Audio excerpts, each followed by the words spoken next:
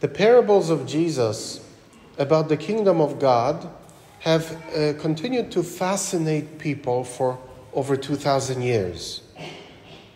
And I must admit that as I continue to read the same stories from the Gospels over and over again for many years, it seems that they are like wine, really, and violin and motorcycles. They get better as they get older. The longer we sit with them, the longer we listen to them, and the more life experience we have, it seems that there is more meaning we're able to uncover. At least I have found that to be the case. And so we have here this parable about the kingdom of God, which is a mysterious parable about this landowner who goes out and invites people to come in and work. And what's interesting is that at the end, he says to the laborers, "Are you envious because I am generous?" He pays everyone the same. And it's interesting that they wouldn't be envious, they wouldn't have a problem with the generosity of the landowner if they were the recipients of the extra little bit of money. Isn't that the case? When we get something on sale, we don't complain. Or when we get a raise, we don't complain. It's only when something passes us by and we feel like we missed out. Maybe someone else was more able to receive something. And so Jesus here presents to us the kingdom of God, which is the great equalizer for all of us. What is my purpose in life?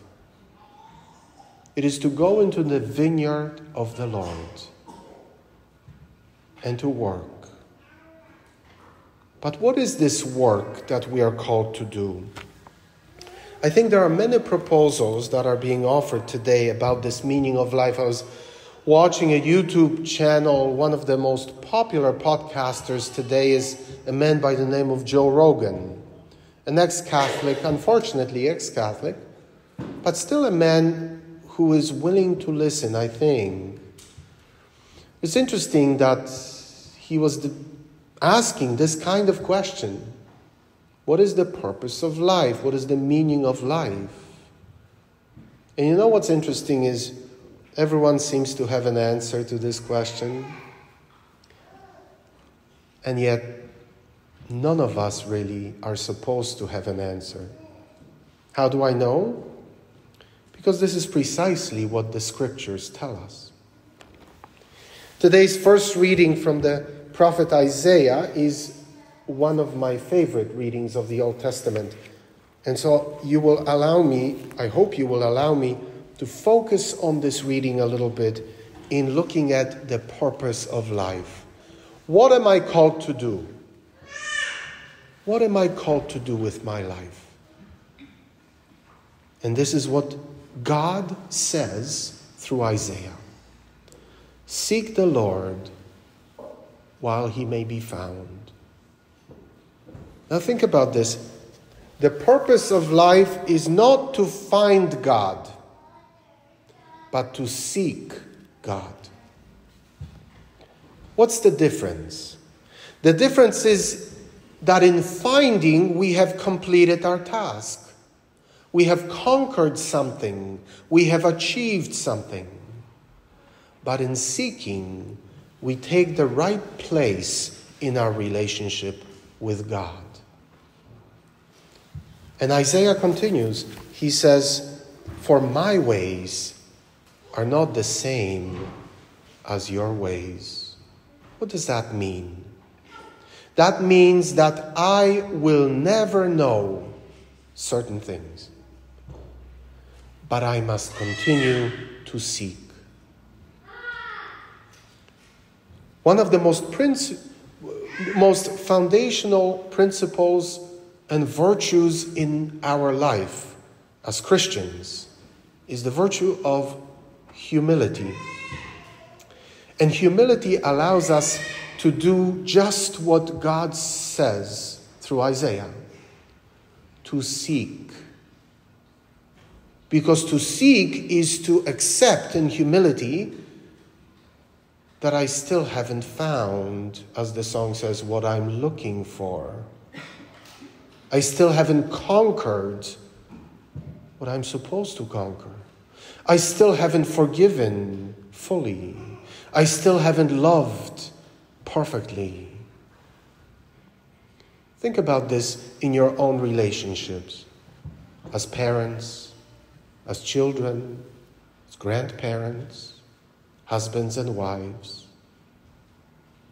Your job is to continue to love, because you haven't fully loved yet. That's our human condition. God's ways are not the same as our ways. Think how the world would change if we adopted this ancient principle, which even ancient philosophers accepted, that we are all but students. The approach of a student is to admit that he or she doesn't know yet. And so you sit in the classroom with an open mind, open ears, open heart, interested to hear something that you do not yet know.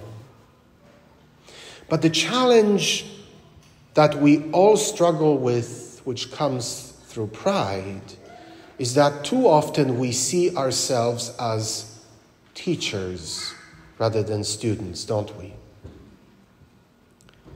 We want others to listen to us. Oh, if everyone saw the world the way I do, if everyone had the same political ideas as I do,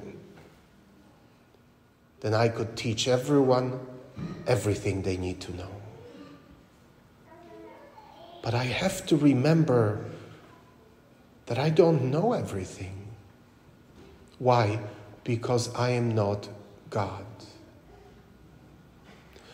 Our purpose in life is to continue to humbly seek God, to learn from God, to listen over and over again to the same teachings, the same stories, the same parables, because we can never master them.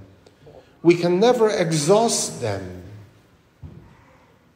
I'm a great fan of music, and Ray Charles, a wonderful musician before his death, was sitting at a piano, just like this one. And he was being interviewed as he was answering questions and improvising on the keys of the piano. And he said to the interviewer, he said, "You still don't understand. This piano will always have more in it than I'm able to get out of it." Now that's a mature musician. The more we know, the more there is to know. The more we master something, the greater the depth and mystery of that very thing. And I think that's why the call and purpose of every Christian, every person, is to continue to seek the Lord. Only He knows. Only He can continue to deepen our love, deepen our understanding. The minute we say we know it, we have failed in our purpose in life. And so my prayer for you, dear brothers and sisters, for myself as well, is to never lose that sense of wonder, that spirit of humility in saying, yes, I know some things, but there's more I don't know than I know. But the good news is I continue to seek I continue to listen. I continue to sit with God, who can teach me all things. Amen? Amen.